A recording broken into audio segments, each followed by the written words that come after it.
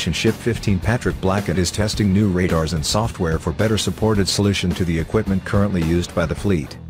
The vessel had the two pieces of kit strapped to its deck for a series of tests and trials along the south coast. The larger of the two radars, RD-1084 currently installed on Type 23 frigates, is used to support navigation, while the smaller RD-1083 system is destined to replace the existing RD-1007 for navigation and aviation used across multiple ships, including Hunt-class minehunters. In a first for the Navy and the MOD's Defense Equipment and Support, DEAMS, the radar was loaded onto Patrick Blackett for a thorough assessment ahead of its installation. In the past, the equipment would have gone from the factory floor to testing ashore and then onto the desired ship, and any problems would have had to be sorted in the field, or force the ship to return to port. Testing new equipment such as the radars is one of the reasons Patrick Blackett was procured by Navix, Blackett's commanding officer Commander Michael Hutchinson said. "We have at our disposal a dedicated testbed that we can use to support these sort of trials.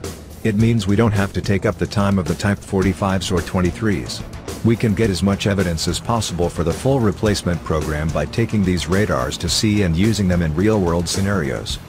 The two radars have been loaded onto a PODS, Persistent Operational Deployment System, to replicate the height they would be on the Hunt-class ships, with all the software, wires and data screens able to be stored inside when not in use for the trials.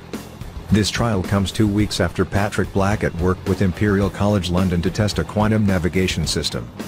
Commander Hutchinson added, "The ship has demonstrated in the past few weeks that it can work on future technologies very much in the early stages of development, but with the huge potential, all the way through to equipment that we need in the here and now."